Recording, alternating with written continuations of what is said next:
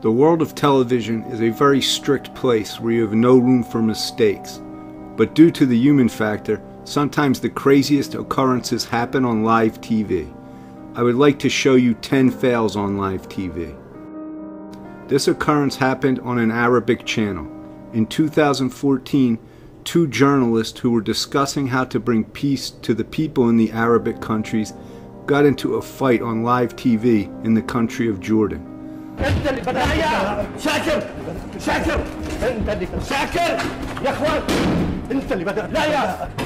It's so funny and at the same time scary and pathetic that men who are discussing how to bring peace got into a fight on live TV. Vladimir Lenin was a communist leader who died a long time ago, and his body has been cremated. There is a big debate going on in Russia whether they should bury the body of Lenin. This TV host by mistake almost buried current Russian President Vladimir Putin instead of Vladimir Lenin. Нужно ли похоронить Владимира Путина? Эту тему сейчас активно обсуждают в интернете. Похоронить Владимира Путина. Even though she misplaced only one word, this mistake quickly made her famous. Usually fails always happen on small channels. For example, in this video, it seems that the video is being shot not from the news studio, but from a kitchen, because the woman behind the host went to warm up her lunch during the live stream. I think this woman should learn the trick on how to hide from American journalists. Just like this guy, the way he jumped down, it makes me wonder whether he really has 10 years of military experience. If you think that you would be the worst in making a TV fail, just wait until you see this next guy.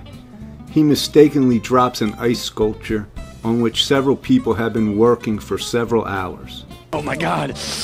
I am so sorry. I'm so sorry. Dude, are you serious? I'm so sorry. It was just an accident. To take an interview from a guy who is in a hurry is very hard. This British journalist proved it on this live stream. He was so obsessed with the interview that he crashed right into the pole.